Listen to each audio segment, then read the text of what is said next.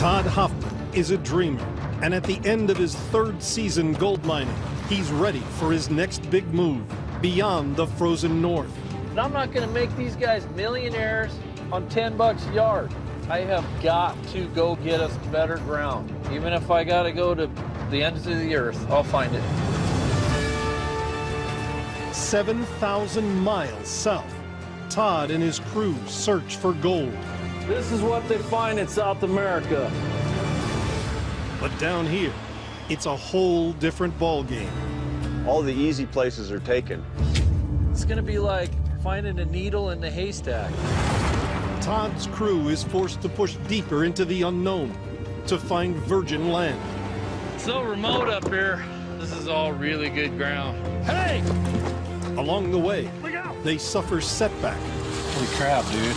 That was just slow motion. after setback. 10 cents worth of gold there. Really? Todd and Dave battle it out. Look at this. Seriously, Todd, this is the dumbest thing I've ever seen.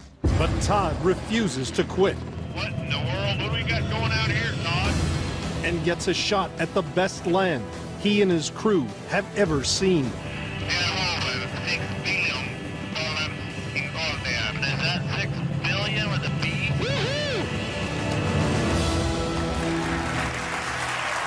All right, guys, here we go. It's time for the big payout. You ready, Todd?